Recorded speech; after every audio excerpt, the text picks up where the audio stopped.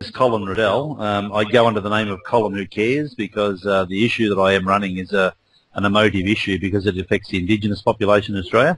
And I don't belong to any organisation. I'm just a person who got upset about 16 months ago when I heard they kill a lot of turtles and dugongs in Australia, and I found out there are really no regulations. So I've been campaigning ever since. When you talk about the indigenous population, it often means that they throw back at you, it is our tradition, you know, don't interfere. Yet I read on your website that these animals are at risk and they're killed at high speed, so to speak. So I mean, there are way too high numbers involved.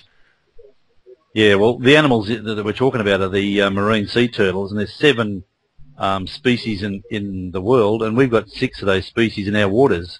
We've got the and the leatherback, the loggerhead, and the olive ridley are all vulnerable to extinction, and the dugong is on the world conservation list for vulnerable to extinction, and there's no regulation of how many they can kill. So we know with the Japanese they can kill 900 whales in a year. That's the quota they have, but in Australia, an Indigenous person can go out there today and kill 900 turtles on their own if they chose, or 900 dugongs. So that's the problem. And there was a meeting in the United Nations in Abu Dhabi on the 7th of October where they declared the dugong will be extinct worldwide within 40 years. So the issue that I'm running needs to be addressed and addressed now. We may already be too late. So obviously, when they kill these animals in the vast numbers that they do, it's not for consumption. So what are they used for?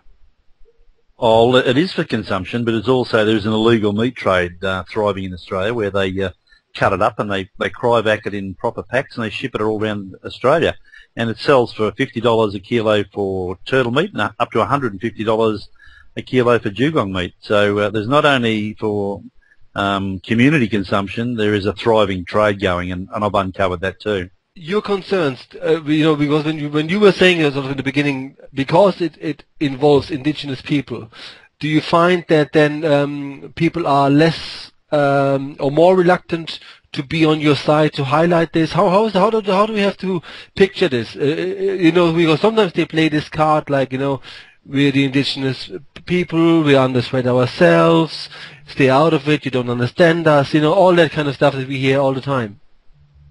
Yeah, Thomas, I've had all that, and I've had threats, and I've been called a racist, but it's an animal sustainability issue. It's not a racial issue. It's just unfortunate that the only people in Australia that are able to kill a turtle or a dugong legally is an Indigenous Australian, and I've copped all of that, but there's a thing that was formed back in 1993, the Native Title Act, and in Section 211 there, it clearly states that they can use it for their own consumption, but the commercial use is banned, and yet we have uncovered there is a commercial use for it, yet the government authorities are reluctant because of the Indigenous vote and the sensitivities with being Indigenous.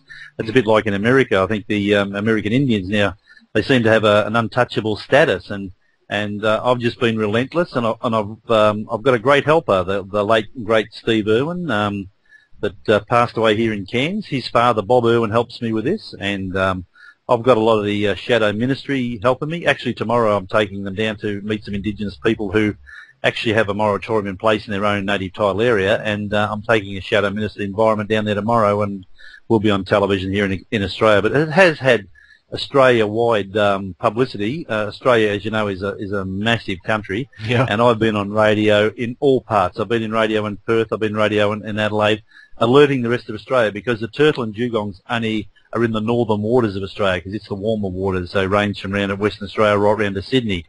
And they weren't aware of this problem, but me being a foreigner really from the southern part of Australia wasn't aware of this problem. I got up here, so I've highlighted it, and I've copped a lot of flack. But like I said, I spoke for an hour on National Indigenous Radio on Tuesday, and I explained to the Indigenous nation exactly why I have a concern. And today there was a lot of feedback on the radio again. They call it Talk Black over here. And they express their support for what I'm doing, and they can understand why I'm doing it. So I have massive support from the non-Indigenous population, but now I'm getting a lot of support from the Indigenous population. So things will change. That's what you really need, isn't it? Because obviously it needs to stop now. It's not that you can do this forever, and you know. And as nice as it is to be sort of exposed to this and be a spokesperson, there's little point if the killing goes on.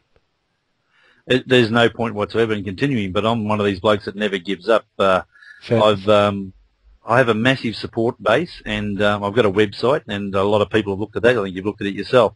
We've had over 14,500 people look at it, but a lot of big groups around Australia, Ocean Defenders, Ocean Guardians on Facebook, they've joined the program. Animal Rights Australia got a national petition out. I've been goading Greenpeace because they're always up in arms about whale killing, but here on our own front doorstep, they're killing up to 20,000 sea turtles and freshwater turtles a year, and up to 2,000 dugongs in Queensland alone. And now the world population is supposed to be 50,000 dugongs, and we're supposed to have the biggest population in the world. So you don't have to be a rocket scientist to work out if they keep killing them in those numbers, they will be extinct in 40 years, and Australia will be responsible for the next Tasmanian tiger. Yeah. So the problem that you always have is because you were just saying like how vast your country is. So if it is a problem to highlight this in your own country, imagine how difficult it is to highlight this in the world, because when you talk to people about a dugong, they have to look it up. In Europe, like, what the heck is a dugong? Yeah, well, a dugong actually is closely related to the manatee, which I think everyone in America knows what a manatee is. And it's a very, very similar creature. It's a big, slow, clumsy creature that only breeds every 5 to 7 years, and it doesn't grow to sexual maturity until it's 16 years old, and they live till about 70 years of age, and they're a mammal, and they're colourblind, so they don't really know who's going to kill them. Like in Australia, we've got the Great Barrier Reef, where a lot of your international tourists fly over here to have a look at our Great Barrier Reef, and unfortunately they can be floating along there looking at a beautiful dugong or a sea turtle, and an indigenous person can jump off the boat beside them and cut it up in front of their eyes, and there's no cruelty laws that apply to an indigenous person, so they can kill them in any way. They can cut them up alive. If people look at my website, you'll see a video there where a turtle was cut up in Australian waters at Torres Straits, cut up alive on the beach. And if anyone ever wants to be sick, you watch that video, because it made me sick, and I'm a big advocate. Could you give out your website address? Yeah, it's pretty simple. I keep it really basic. If you put on the old HTTP // and then the word dugong, Dugong, and it's the word and, not that little funny thing, turtles. So it's dugongandturtles.webs.com /. Okay. And everything that I've ever done in the last 16 months is on there.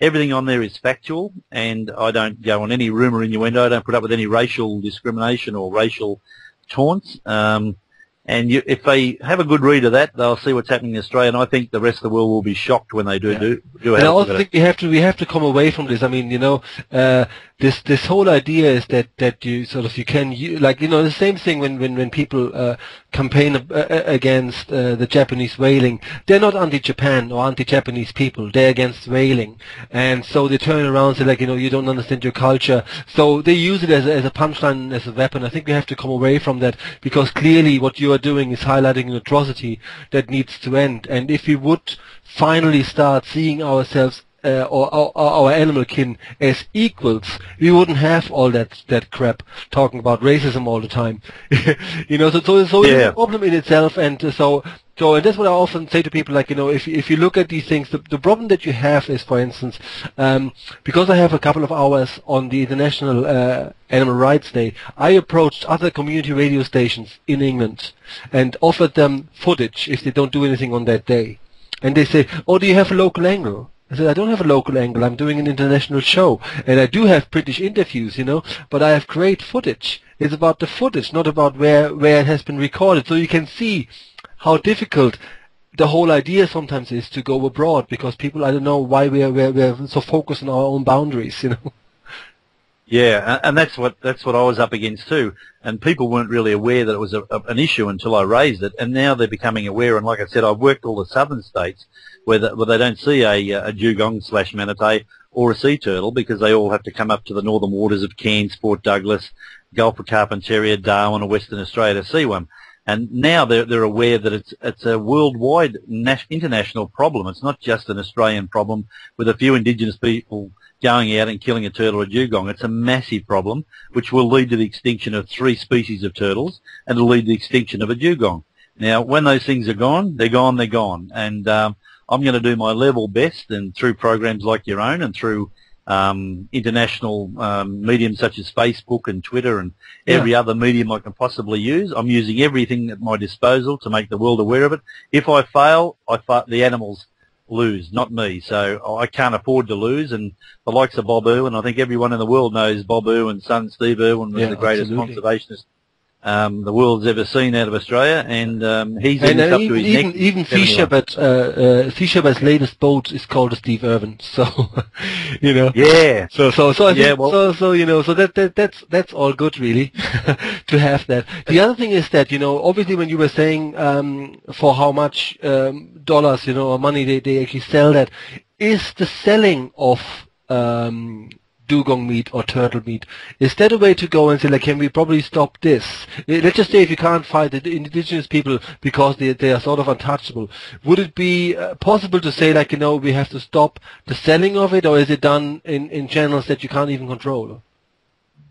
Well, it's done in such a way that it's open, and the authorities are too gutless or weak to do anything about it. Now, I exposed it coming through the Cairns airport, and 60 kilos a day, 7 days a week, packed up in eskies, and they have turtle eggs in the eskies too, and up to 200 eggs. Now, no one knows whether those eggs are loggerhead, leatherback, olive ridley, or green turtle. They have no idea. So, and it just keeps continuing. And I alerted the authorities back in April. They still have never done an investigation due to the sensitivities with Indigenous, but it's clearly a breach of the Native Title Act for commercial use of a native species. The Indigenous people here in Australia are allowed to kill 50 native species of animal, possums, crocodiles, animals that we're not allowed to touch. Now, it's not because we're not allowed to do it. It's just ridiculous that we're killing native species. Now, Bob Irwin, he fights all the time for kangaroos, for wombats, for the freshwater turtle. He's joined this campaign. They're trying to build a big marina down there at Tin Can Bay, which is down there. Yeah, I read about that. The Gold Coast. And since there's money involved, you know, very likely they're just going to build it. Yeah, well, there's a lot of opposition, and he's trying to get a million signatures. And if you go onto my website and have a look there in the link section, you'll see the link to that where people overseas can sign and try and help Bob Irwin out and stop that. Well, if they build this marina, it's a $30 million marina. It'll wipe out seagrass beds, which wipes out sea turtles, wipes out dugong. We have dolphins that come in there daily, wild dolphins, and people hand feed them. And they've tamed themselves. They were never enclosed or anything. And all those things are at risk. And if people around the world do nothing, and shows like yourself, you know, don't highlight these things, it's going to continue until we'll be the only ones standing here on the planet looking at ourselves. Yeah, I mean the Facebook thing.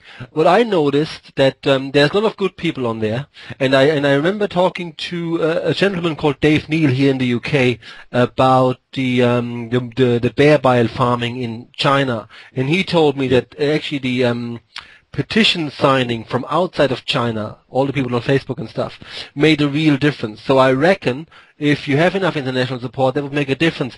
Is there a petition up somewhere? There's a petition on my website in the link section too by Animal Rights Australia for my particular issue. There's also an issue in relation to Tin Can Bay, and there's another petition on my site for that too, and also on my Facebook site. If they just look up Colin, and then in the middle, Colin Who Cares, Riddell, R-I-D-D-E-L-L, have a look at my Facebook page. All the links are on there too, and also on the website that I gave you before.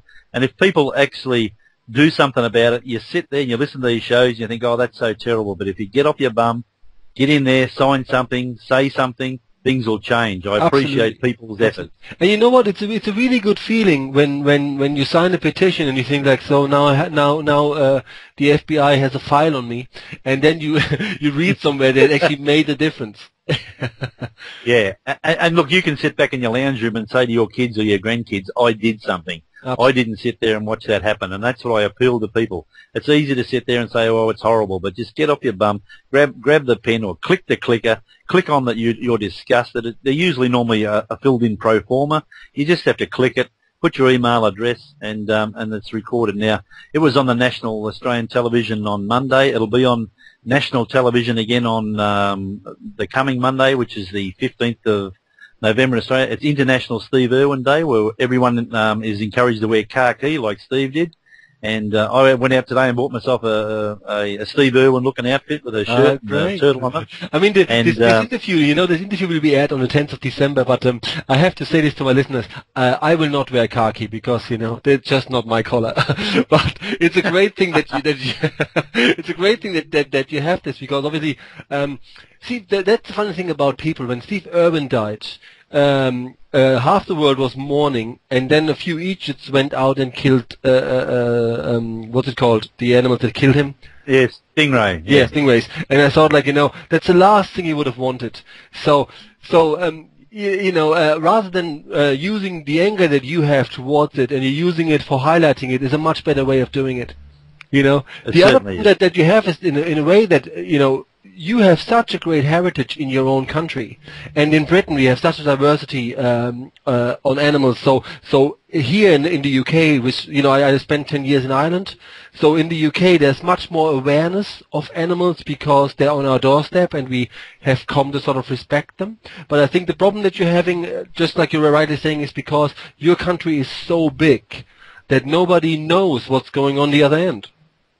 Yeah, it's massive, Thomas, and I was ashamed to hear the other day that if there's a gold medal for wiping out species, Australia is miles in front. We've wiped out more species than any country in the world. We're the gold medal champions, and that is a disgraceful medal to have hanging around our neck. And there's people like yourself highlighting the problem we've got here in Australia, and fools like me that put my head out there, and believe me, it's been a rough ride for the last 16 months. But I'm 6'2", I'm 135 kilos. And I love a good fight, mate. And this is a fight the animals can't afford for me to lose. Yeah, and it's and also I think it takes the other thing that I often have is that having this animal rights show, so people say to me oh, you must be gay because you're doing this. So there's a lot of people that have these ideas about when I have a bad day and I cry about all the animals that we've lost, all of a sudden you have these people rather than saying you're still doing a good job, they compare you to another group, so they are racist against gay people, and then they obviously and then they put me into that niche because I have an animal rights show. So it's great to see a guy like you, because from the look at you, people would think you could be a biker or something. Yeah, well, I'm a big scary bloke, and actually back in 2001, I used to work at the Australian Defence Industries, which make bullets, bombs, missiles, and all that sort of stuff for all our armed forces. They tried to shut it down, and I run such a mad campaign down there and motivated so many people. It cost the government $330 million. Now, I've always done things for people. I've never done anything for animals. This is the first animal issue I've ever run, and I'm treating it exactly the same. I target politicians, and believe me, I've got national media attention, and we will win this argument, and we can't afford to lose. Like I said, if we lose, the animals lose. And actually, while we're talking now, I just received an email from Judy Irwin, who's Bob Irwin's wife, and they had another successful day today in the media. Our issue is just rocketing around Australia, and if anybody Googles Bob Irwin Tin Can Bay, if they're listening to your show, you'll see a whole myriad of things, or just type in dugongs and turtles in Australia. You'll see everything we've been doing over the last year, and believe me, we've caused an uproar like you've never ever seen in your life. But Australia really knows what's happening. And that's so important, I think the other thing is obviously that you have a guy like Bob Irwin, so people, it's easier to find you a cause than even on Facebook and the internet and all that kind of stuff. That's all good, but here's the rub. Usually what they say is that let's just say they would say, this is the right of the indigenous people and they want compensation. Is that a road to go down to? I mean, are they doing this purely for profit, or is there something where you would say if they weren't allowed to do this, they would all starve? How does this work? No, they wouldn't starve. In Australia, we've got a thing called Centrelink, which is a fortnightly payment to anyone that doesn't have a job. Now, every person in Australia is eligible for that if they're unemployed. They get a minimum of $424 a fortnight. That's a minimum. Indigenous people get a little bit more. I actually used to work for Centrelink, so I know exactly what they get. Now, no one is starved. No one is starving in Australia. Some of those communities, though, they lack protein. There's not a lot of meat up there, and they use that as protein. But there's a lot of fish in the sea. And what I'm asking for is a moratorium so we can determine how many numbers are left. And if it's still sustainable, continue with their traditional hunting, but on a regulated, permit-based system so that if they are going to kill them, it is for very special occasions, which it was always supposed to be. But now they race out there.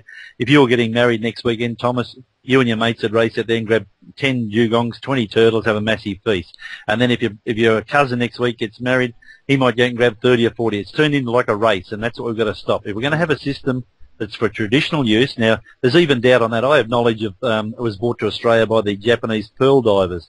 The tradition isn't that old. They've just turned it into a tradition, and it used to be like for what you call a wake. I think the Irish and English know exactly what a wake is. After a funeral, they've turned it into a tradition where, because they're the only ones allowed to do it, they're abusing the right. It's like everything. It's if you abuse it, you lose it. And they've come to the circumstances now. They've killed so many and doing it so openly in front of people. It disgusts people to see an animal cut up with an axe. Like they kill dugongs here, they cut them up with an axe, or they tie a rope around their tail and drag them backwards with their boat and drown them, or they pick up the little calf, put it in the boat, make it scream its head off. When the mother comes, they put a spear through it, or they stuff paper down the blowhole.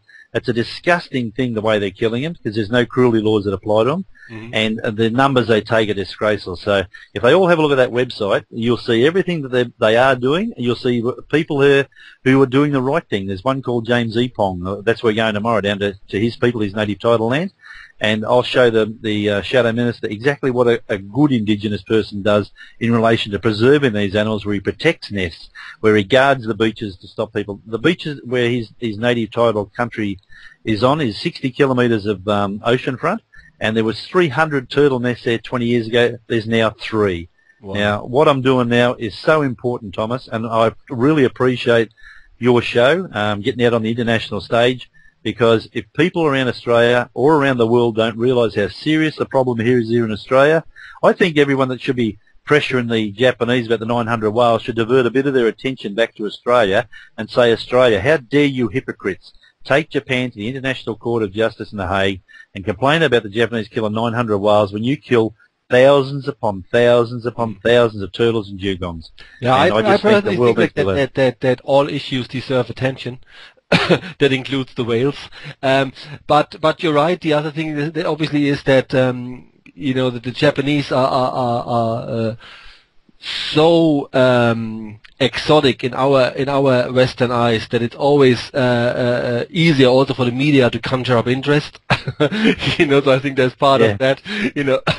So that, there's a lot of these ideas. I had the pleasure of talking to a Japanese-born animal rights activist who is currently at sea with Sea Shepherd, and she really told me and taught me a lot about the Japanese psyche, quite interesting. But it's a different topic, but you're absolutely right. I think what people often do is, I, for instance, on my radio show, because of the time limits that I'm sort of working under, I often do sort of single issue campaigns. So I'm looking at either sea creatures or land creatures, this kind of way, because people learn in bite size. But you're absolutely right. So what you're doing, basically, I mean, that's one thing that people have to understand. What you're doing is damage control. Yeah, and the people that I've gathered around me during this campaign, I've got probably the biggest media person in Australia. His name's Darren Hinch. He's called the Human Headline. He's famous in Australia, and he's taken the issue up. He's always been a whale activist, but he wasn't aware of this issue. And when I showed him the turtle video getting cut up alive, he took it on with a passion. And also got Bob Irwin, who everyone wants to talk to. So no matter where we front, the media flock to him because they want to talk about Steve, they want to talk about Australia Zoo, they want to talk about how he's handling it now. He's 71 years old. He's a tireless campaigner. He's a very private man. He's nothing like Steve, but he's the biggest conservationist I've ever met in my life, and I love him to death. I'd have him for a father tomorrow. Yeah. And I think the problem that you really have is that I'm always weary when you have people say like, I would like to talk to Bob. Because he's a sort of celebrity.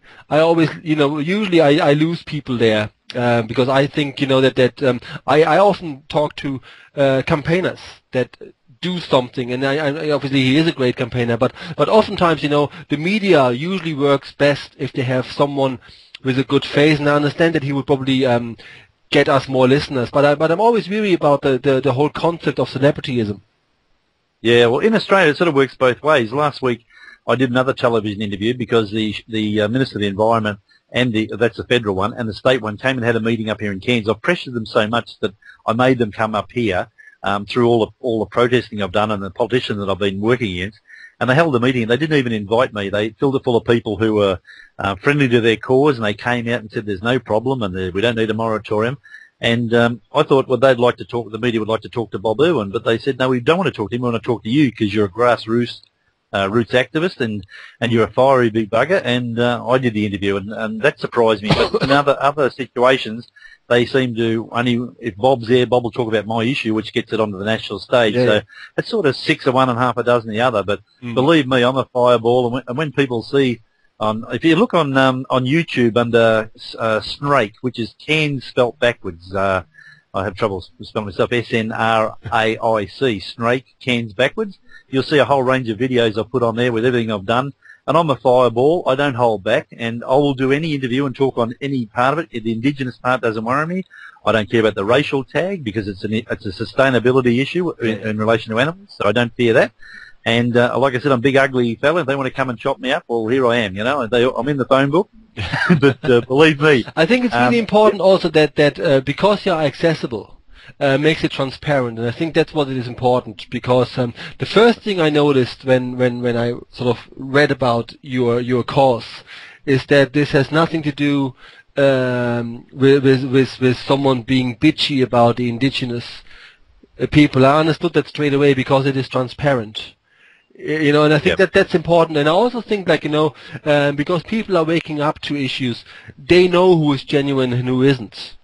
The only thing that obviously that is important to highlight is people need to be made more available here in my neck of the wood about what a dugong actually is. Obviously, when you said a manatee, that then people need to connect at some level. They probably find it easier to connect with the turtle side of things, than with the dugong side of things, because we don't have them, in a way, Yeah. And I think when people do understand, where I'm coming from, and like I said, I've copped a lot of flack, but when I was on the Indigenous radio, now I'm talking about National Indigenous Radio, which goes right through Australia, right through the centre, right through Darwin, right through Western Australia, Victoria, the whole place, and the islands, Cook Islands, Solomon Islands, Torres Strait, and I was able to spend an hour in the studio and explain to the Indigenous interviewer exactly where I was coming from and exactly what I was worrying about with the animals. By the end of that, I got all the hugs, and then today, this was 2 days later, they call it Talk Black, because not like Talk Back, they call it Talk Black because they're Indigenous. There was a lot of people ringing in today actually praising me and saying they can understand now where I'm coming from. So when they realise it's an animal issue and not just someone trying to take their rights off them, I'm all for their rights as long as what they're taking is sustainable. Exactly. If it's not sustainable, it must stop. There's no argument, because I'm not going to argue over a tradition against the total existence of an animal. And like you said, a dugong is a manatee. If they get that in their head, they know what I'm arguing about. They know the infrequent. They breed like an elephant. If they bred every week like a fish or like a rabbit, there'd be no problem. But when they're only having one calf and the calf stays on that mother suckling milk for 18 months and stays with her for 4 or 5 years, and they only have one calf every 5 to 7 years, and there's only 50,000 in the whole world. Obviously, you just have to do the math. It's easy enough to see that. But I think the other thing is that it's good that you mentioned this, because obviously, when you talk about the indigenous people, it's not all of them that do that. And it's not all of them that would probably condone it either. So that's good that you get support there, because if you get support from within the ranks of the indigenous people, that probably makes your life easier. But let's get back to the international stage of things. Where are you at the moment? Do you have real support from outside of Australia, or do you have an idea of what people should be doing? Because there's different ways of doing this. You could have people that do their own groups and just have a sort of a spin-off group to yours in their own country. What do you think would work best? Oh, I find the medium really. I've flogged the Epoch Times and the New York Times. I've been published in the New York Times. The English newspapers, I send it to all their editors. I try to get that way, and so do all my supporters. I found that Facebook, with the likes of the Ocean Defenders, with Oriana Kalama, and I spoke to her actually on my show. she's coming out here to meet Bob, and she's going to bring her ship out here. That'll get us more attention. But, there's 21,000 members on her site, and she's got about 5,000 on her own. Yeah, I'm finding through Facebook, I'm getting massive support, and I can check the statistics on my site to see what countries. And we're getting Sweden, we're getting England, we're getting America. It's getting bigger all the time. Good. Because of these other mediums, and like I said, a show like yourself, who's going to have that airtime on that special day. But I have all of the government ministers in opposition here absolutely behind me 110%. They've already made government commitments that if and when they're in power in 18 months or 2 years' time, that there will be moratoriums and they'll ban it completely if it's not sustainable. Now, I will pressure the government into change it. I don't have any doubt at all that I'm going to win this, because I'm such a persistent, pig-headed bloke. And like you said, the bigger we can get it out on the international stage, and I'm working on Greenpeace and Pew and Wilderness Society, and I'm working on them, embarrassing them, because they've said nothing about this issue because they have bigger agendas. They try to lock up the entire Coral Sea, or they're trying to get Cape York, which is bigger than England, which is only a tiny tip of Australia, up the very top tip, where it nearly connects to Indonesia. They're going to lock that up under World Heritage listing now. They've got bigger agendas. When they're finished locking all that, they'll come back after the Indigenous people. So I try to convince them, which is dead correct. If we have a moratorium now, determine if it's sustainable, the tradition can continue. But, at one stage, either this year, next year, 10 years, it'll be banned, because you can't keep killing a creature. But the important thing is that, obviously you were saying that you have a lot of support, yet it's not solved yet. And so given the time problems that you have, I mean, I know it sounds like a cliche, but every life is valuable. So every dugong ought to be saved. I know it's not realistic. So are these people that support you, and it's all good when you're in the limelight, no offense to politicians, but every time someone is in the limelight, you find them there too. Is there real, tangible support in a way? Yes, I think I've created such a tsunami of emotion. I don't think this can ever go away, and we're getting national attention nearly every day, and speeches in Parliament. There's so many people who watch all of those mediums and now becoming aware of it, contacting me like yourself for media interviews and awareness, and they're sorry they didn't know what was going on. There's people connecting. We've got a current affairs show. 60 Minutes have contacted me here. We've got those sort of shows, and when it gets onto those sort of stages, America picks it up for their 60 Minutes, and then it'll get out. Look, I know every life's precious. No one knows more than me, because I see them dying here every day, and I get videos sent to me. I got sent a video on Tuesday night showing a dugong tied up to a tinny, which is a small aluminium boat, by a rope. The tide went out. It cooked in the sun alive, and I got a man who filmed it on his mobile phone, and it was crying its head off. Now, I know this stuff's happening every day, and it saddens me, but I just know that it's a slow process because of the Indigenous aspect, but the quicker I can get the Indigenous people on side, which I think I had a great hand in doing on Tuesday, that the solution will come sooner rather than later. And I also think it's probably much easier to pass a law if they don't even object.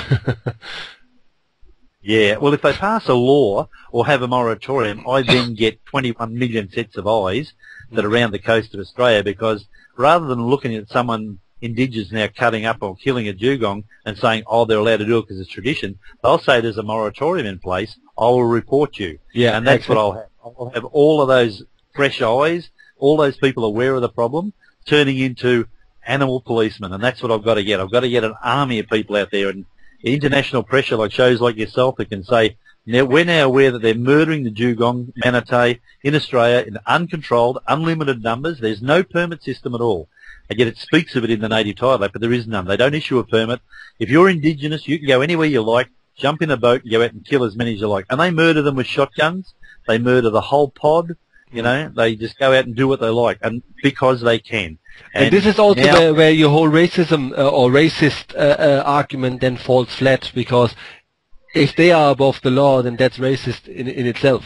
But you can also go down that road because you have no other argument. There's just like you're saying, if it is sustainable is another thing. And that's important then, because obviously there are different ways of campaigning. Oftentimes you have campaigners that campaign because the animals are cute. And then you have, and I'm not saying manatees or dugongs and turtles are not cute, but I think what is important is that you're not coming from that angle and saying don't eat this species and don't eat that species. All you want to make sure is that they stay alive and that the numbers are regulated. I think it's just important to highlight that. Yeah, it is. And I'll probably shock your audience now. I've never ever seen a turtle or a dugong in the wild. I just got upset when I heard they butchered 14 of them in one hit, and I researched it, and then they were up in uproar here in Australia because they killed a whale somewhere, and I thought, what a lot of hypocrites we are, and that's what started me on the campaign. I still have never seen one. It shocks people, but I've never seen one. I've never seen a whale. For instance, I've seen a couple of dolphins around the Irish shores. But, I actually also think, that oftentimes when you campaign about things, it really isn't important whether or not you have seen them in the wild. It just makes sense to keep them there. Yeah, and that's exactly the argument I run. And like I said, I went into the Indigenous radio station studio where I could have been cut up for toast. They could have set me up with 1 million callers. I only had 2 callers in the hour, and both of those praised the work that I was doing. Because I explained myself what I'm doing and why I'm doing it, and there's nothing in it for Cole. I won't be running for the Prime Minister of Australia or anything like that, or the local mayor. I have no ambition whatsoever other than to stop this carnage that's going on. And if people realise the vulnerability of this species, which I'm making people aware of through the efforts of Bob Irwin and the Shadow Minister of Environment, Greg Hunt, and others, and Glenn Elms, the state ministers, and Bobby Irwin, if they understand where we're coming from, it will stop, I'm sure. I'm actually, while I'm talking to you, I'm watching television. They just had the National Steve Irwin Day on with Bindi Irwin and Little Bob and Terry Irwin on TV. We're actually doing, I know it's a bit cheeky actually, but now we're speaking about this, we're actually raffling off a few prizes on our show, including a handmade dolphin that has been used in the protest on November 5th. You think you can get me an autograph by Bob? I can certainly get that to you. And perfect. Look, he's a lovely bloke. Like I said, he shirks the media, but with Steve's passing, he's had to come out of sort of out in the public arena, which he hates. He doesn't like to talk, but he sees himself, and we do too. He's really the last voice. I've got another man that's very famous in Australia, called Ben Crop. He's done a lot of international series and shows around Australia, and he supports me, sending me photos. He's a private man now. He's in his 70s. But there's a lot of support from a lot of people. A lot of people want this to change for a long time, but there's been no one big enough, ugly enough, or silly enough to do it. And unfortunately or fortunately, it's me. So you know what? It's actually funny. If you get a chance to check my website, because obviously I have a bit of problems with my computer. Every time I plug the camera in, the computer starts to freeze. So it's a bit of a slow one. But if you look at even though I'm only 5'11" and a half, we're not too dissimilar, the two of us. And people said that to me a lot, because I'm this big German fella with this harsh accent. I think that's why sometimes I can talk about things a bit more powerful. So I think, it's all good in the end. I've actually just re-emailed Judy Irwin, she types and Bob talks, because Bob's is computer illiterate. And I told him that I'm doing an interview in England at the moment now on Skype, and she's just sent back, wow. Oh, brilliant. So, and give her my regards, I mean, this is, obviously we all watch it on television, and I thought, when Steve died, the whole ceremony with his daughter and stuff, they're so courageous. The way they sort of, at least to the public, held themselves together, I thought, was just amazing. I wouldn't be able to, So I'm a bit of a crybaby, I have to admit, But I thought that's just great that they knew that it's important to have his work continue, because to be honest, there were still people out there that thought he's just a big show off, but he has done a lot, and he's rightly to be remembered as one of the greatest activists of all times. I think he stands alone. I don't think there's anyone that put a patch on him. He did more through his wild antics, his crikey, and the brave and foolish things he did. He did some crazy stuff, but he highlighted to the whole world, the plight of animals, the orangutan, all sorts of creatures all over the world. Exactly. And he has to have our admiration. Absolutely, and the very fact that people started.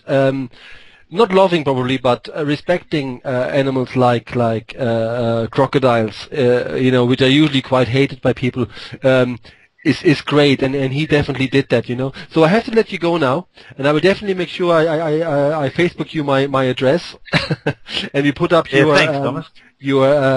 website on the blog so that people know, and it's good so people can contact you anytime if they wanted to.